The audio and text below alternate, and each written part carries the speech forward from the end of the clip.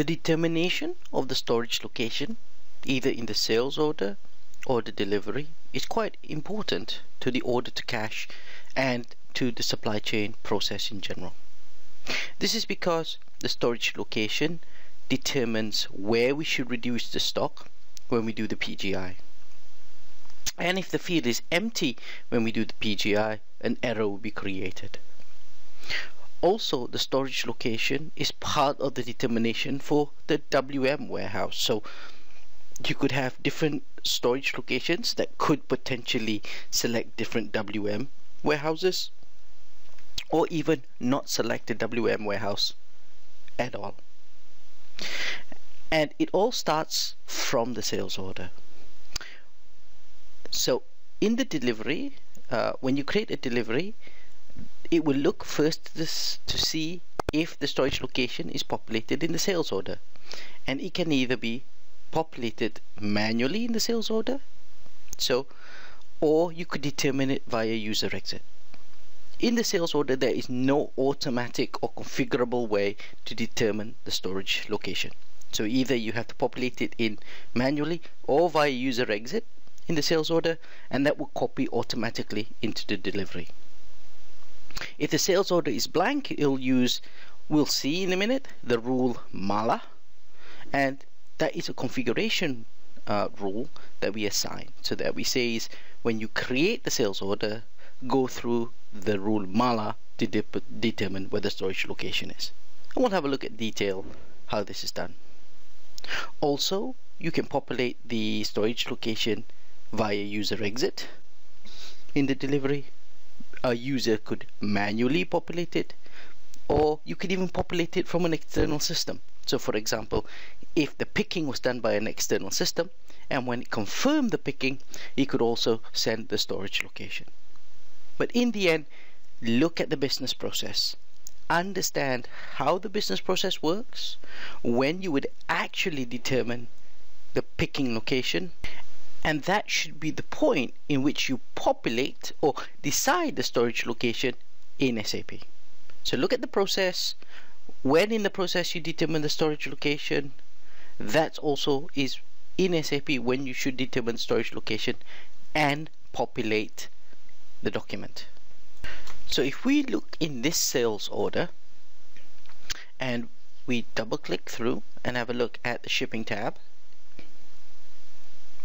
notice how the storage location is blank. As I said before, it's only determined in the delivery. So if we now deliver this, so here I'm going to create the delivery. If I go into the picking tab, you can now see that the storage location has been automatically populated, and the warehouse is there also. So when I create the delivery, storage location is automatically determined. So let's go ahead and save this. And if I were to go back into the delivery, oops, it's still being created. Let's try that again. Okay, so if I go back into the delivery and I change it to a different storage location and I press enter, notice now that all the WM information is missing. That's because this storage location is not relevant for WM. So that I just wanted to show you this so you see really the importance of the storage location determination. It drives the WM determination, so it's important to get it right when we create the delivery. So now let's have a look at the 3 configuration items that we would need to do to determine the storage location. The first is we need to define or determine or assign the rules, i.e. which fields do we use to determine the storage location. We then have to determine the storage condition or define the storage condition, and finally we would have to assign those the picking location. So let's have a look in SPRO, standard configuration, go to IMG, go into logistics execution, and then shipping.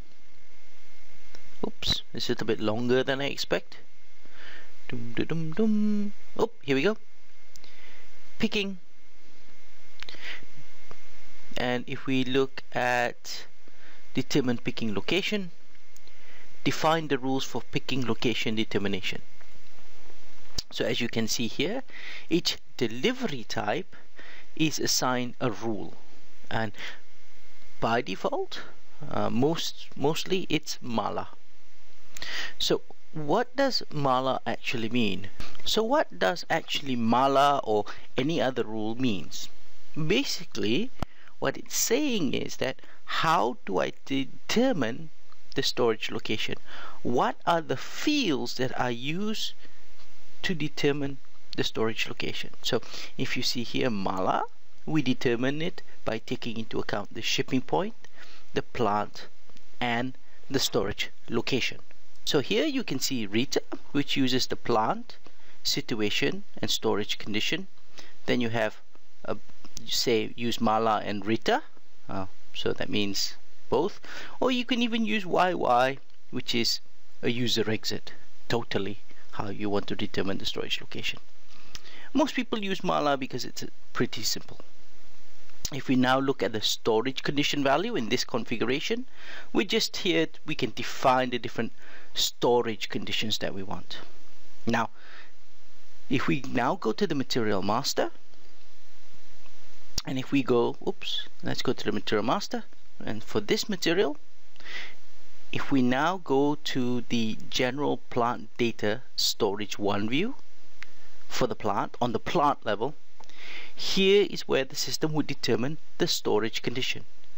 I can either leave it blank or populate it, and it's on the plant view, not the so if we go back and now we say assign picking location, and if we were to look here, let's go to our shipping point 2400 and plant 2400, we can see here how we determine the storage location based on the storage condition, whether it's blank or 01.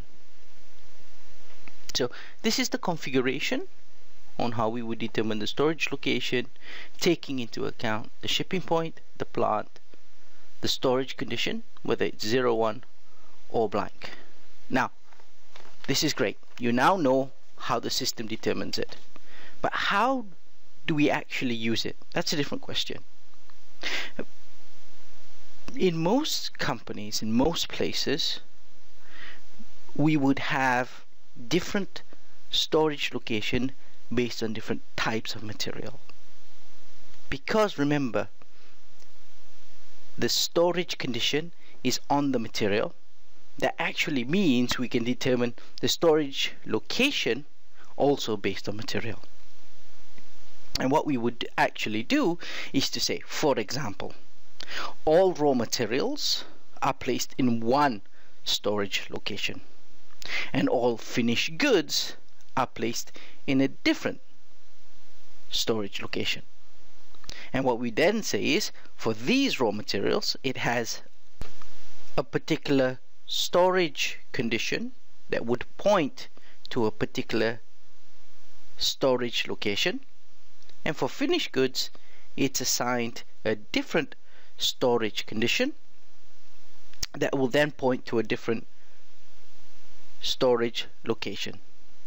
I'm being a little bit careful here because I always mix up storage condition and shipping location. Also, if you're only shipping out finished goods, for example, you could divide the plant where certain finished goods are in one storage location and another type or group of storage or material is in a different storage location, and you can then give them different storage condition. So in the end, what you need to take away is one of the biggest drivers of the storage location determination is the storage condition of that material on the material master, and that is the rule that we use generically for mala. Other businesses, if your determination is not based on this, the best practice is to actually use the user exit to determine your logic.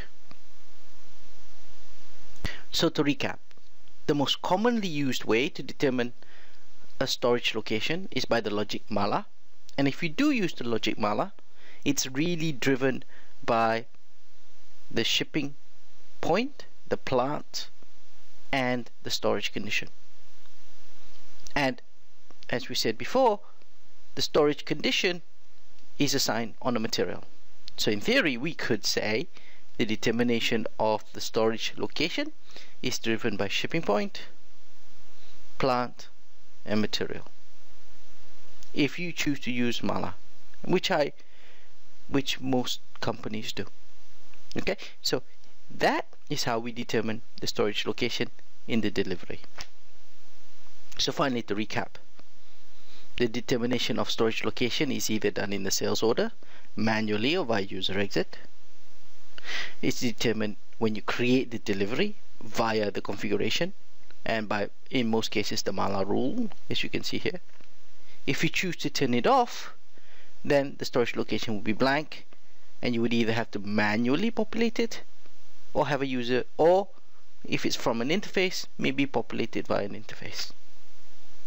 And that is how storage locations is determined in SAP.